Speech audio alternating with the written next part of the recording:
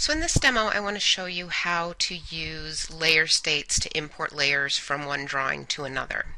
Now I'm in a drawing here that has just a few layers in it, and I want to bring in a bunch of layers from another drawing. So I've got this drawing that's demo, and I've got, a lot of the department standard layers set up, and I want to bring those into my layer demo drawing. So the first thing I need to do is I need to go into the drawing that I'm going to be exporting the layers from. And I need to go into layer properties, and I need to set a layer state. And the layer state is just kind of a picture of what the layers are, and you can then decide which layers you want to export. So I'm going to go over here and click on Layer States Manager, and I'm going to click New, and I'm just going to say Standard Layers, and click OK.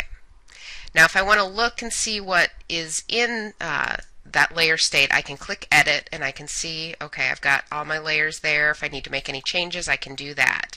But I want to take those all into the other drawing. So now the next step I want to do is I want to do an export. And what I'm going to do is I'm going to export my standard layer state, and I'm going to export it as an LAS file. So I'm going to click Save, and then I'm going to click Close, and I'm going to close out of the layer manager there. Now I'm going to go into my drawing that I want to bring the layers into, and again I'm going to go to layer properties. And the first thing I want to do is I want to load the line types for AutoCAD, because it does not bring those in if you don't have them loaded.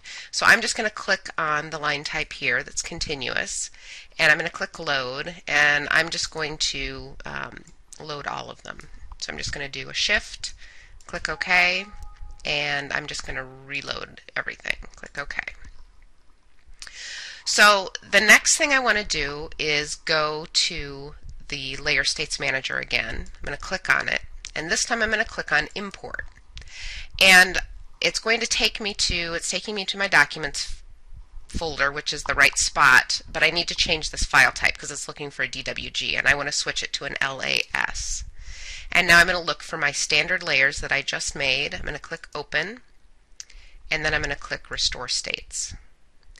And now you can see that it's brought in all of those layers that I had in the other drawing into this drawing.